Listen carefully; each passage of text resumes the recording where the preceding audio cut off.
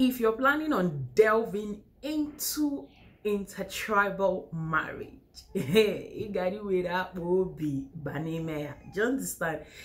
You have to eat liver and kidney. You understand what I'm trying to say?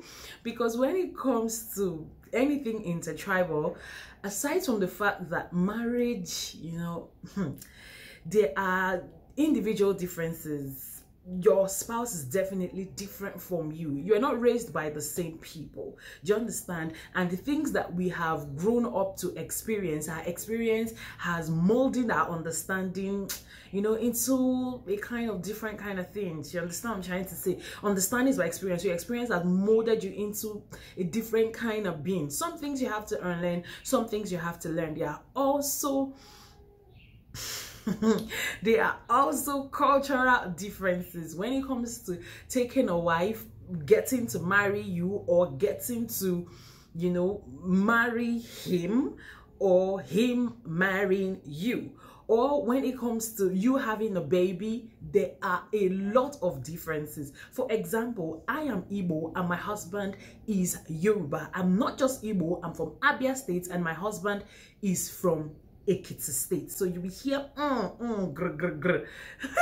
It is baby boy. He's giving us our morning dose. Do you understand? So please kindly filter that off your air. Do you understand what I'm trying to say? Good morning, adorable people. I am Didi and you're welcome to the channel. If this is your first time here, thank you so much for stopping by. Kindly watch these videos to the end, go back to other videos and watch them as well. Leave your comments down below. Let's get this conversation ball rolling. Like our videos, share them and subscribe. Do not just subscribe, but turn on the notification bell so you can get updated and alerted whenever we put up new content on the channel. And if you are a subscribed viewer, here's your applause. Thank you so much. Thank you so much. Thank you so much for stopping by, for coming back to the channel for another video. Kindly leave your comments. Kindly watch it to the end first. Don't just leave comments based on this 2-3 minutes talk. You understand what I'm trying to say? Yeah. So like and leave your comments and let's delve right into this video. So like I said, in my house, Abmada. Adane rukwano. Adanaya adobi adeze. Leave all the others because Awumada in Igbo land, the first daughter is called Anada and the second is called Olu. Please I don't know how to pronounce it, but if you are Igbo, you know what I'm trying to say. And if you're not Igbo, I've given you an idea. So go and learn the pronunciation. So when I told my mother, when I presented my Yoruba eligible suitor up to my parents, that was the first thing. Ibada is not possible. You are not going outside the tribe, or they're not possible. Then they started asking me questions like, and then I'm like, Yoruba. Is it Guinea? Onyofe man. Nebezi, Neriosi. But it was catastrophic.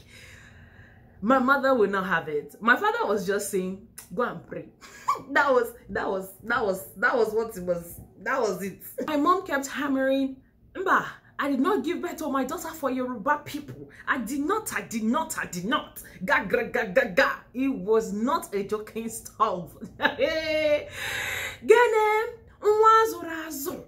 The child I trained. Very soon now will become a party popper. Nde Yoruba na party. Nde Yoruba no wambe. Nde Yoruba na lezo. Biko achomia manja. This and that and that and that. Bia? We are in Yoruba land. We are in Yoruba land. With my church mind now, I said, oh, Chineke, Ndisinko, Isagere, Nebezi, Yaw, Cherry, Kamchukanegi. It was long. It was going on for years, but I can come out and say categorically that it is worth it. That was why I took that decision. I knew that I love this. I love this brethren. I knew I loved this brethren, but there were other things that I did consider as well. I had known him for a very long time. He had been my friend. He even knew my menstrual cycle. As in, he just gets me. Anyways, all of these things are not just their criteria, but when you enter inside, criteria will change. I can tell you for a fact that criteria has changed because matrimony has been matrimony. But that is not the point today. So if you are thinking of delving into intertribal marriage, first things first, leave in the comment section down below how it has been, how the introduction phase was if you are involved in an intertribal marriage. I'm not saying you did not marry from your place now. I'm not saying that Ubakala did not marry from Ubakala. I did not say that Webula did not marry from Webula. I'm not saying the Ezeago or I don't know did not marry from. No, I'm trying to say if you did, and if you are, if your home is an example or reflects intertribal marriage, Akwa Ibom and Igbo, Edo and Igala. Let me know in the comment section how the introduction phase was. Let me know how it is going, and leave tips for your girl, because I just told you where mine is from. And to all my Ekiti mother-in-laws, please give us tips on how we can, here are some things that makes Yoruba men different from other men. I have a brother, he's purely Igbo. I have Igbo men around me. My family, they get boys. You understand? So I have uncles who are Igbos, and I can just say teeny weeny from afar. I can judge them and say, oh, this is how Igbo men are. But I will tell you for a fact that you see Yoruba men, they are condemning. They are moody or the cooker. Do you understand me? So I'm going to leave you upcoming, wherever you're from, Igbo, Yoruba, Efik, Ibibio, wherever you're from, and you say you want to marry a Yoruba man, let me, with my small experience, give you some tips. Do you get me?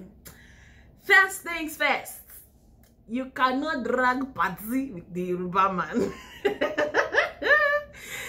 You see, my mother was right. Whether he's average class, whether he's of the high class, whether any class he is, whether he's introverted, whether he's a Yoruba man and party, is 5 and 6. It's like Pantanyash. You cannot separate the Yoruba man from Owambe, because let me tell you, my husband craves party rice. That's for you to know how partied. Hello, people. And if you want to just survive it, say you don't want to give yourself high blood pressure, you just have to understand that when it is time, let him go to his parties. If you know you want to go with him, if you want to come out as a couple, because most times, I'll be sincere with you, they always like to take their women along because they like to show off their women in parties. I don't know about anywhere else, but in parties, I'm very sure of that. Hello, sister, please just pull out your lace or any lovely fabric that you know. Slice it in the right places. Let the curves come out. Don't go barefaced, because this is not a time to do team natural. Do you understand? Slay your gilly or whatever head covering or whatever hair you're going to put on. Get some jewelries. Let your brows slay. Let your lashes, give it. Let your lips pop, girl. Queens. Party. Odimpa. You cannot separate a Yoruba man from party. So just be ready to slice your lace in the right places and, carry yourself with your shoulder. I am a Yoruba is there. Do you get me? So, another thing you cannot separate a Yoruba man from, a Yoruba man will never trade or compromise his respect. Some of them are, I'm sorry, they are uncalled for and unnecessary. I'm telling you. Some of them are too inside. But you see, Yoruba man and respect, in fact, that's supposed to be number one.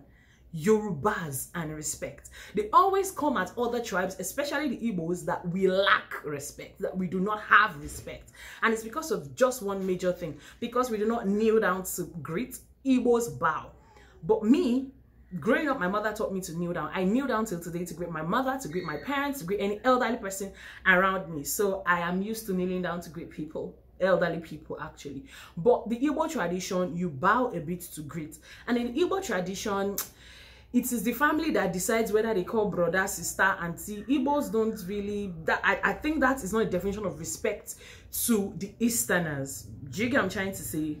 Blood and auntie is not our thing. They and that is our thing, but you know, I really don't know. So, dear queens, dear mamas, you upcoming Yoruba bride, hello. Is L. You the best, you the aggressive, you the pain, but they do you anyhow they do you. Hello? Do you understand? Especially to your in-laws, because they tell you in-laws are sacred. Oh, Lola, no, I've heard this to say it. Respect is not reciprocal. Respect is respect. Yoruba man and respect, please don't hamper with. And 3, do you understand? 3 now. Yoruba men and food. They like their swallow fluffy. It's not like Igbo. You understand? That's why they used to call us the Ajekutama Momi, and they had the thing they talk about. So with the chop rock, you know, they drink water. If you're going to be a Yoruba bride, darling, you have to ensure that his swallow is, it depends on his level of soft, but they do not eat kondo. You understand? They don't massage and press. You understand? And if you were born in a family where it is gari, you use yellow gari, village yellow gari, the one they used to draw, that used to make inside mortar. Enya, I'm not sure Yoruba man might eat that with you. They are used to semo, and like I said, they like their swallows soft. Most of them eat their food very hot. So it depends on you. In my home, I make Igbo meals, and my husband makes nasty combinations. Do you understand? He eats bitter leaf soup with rice.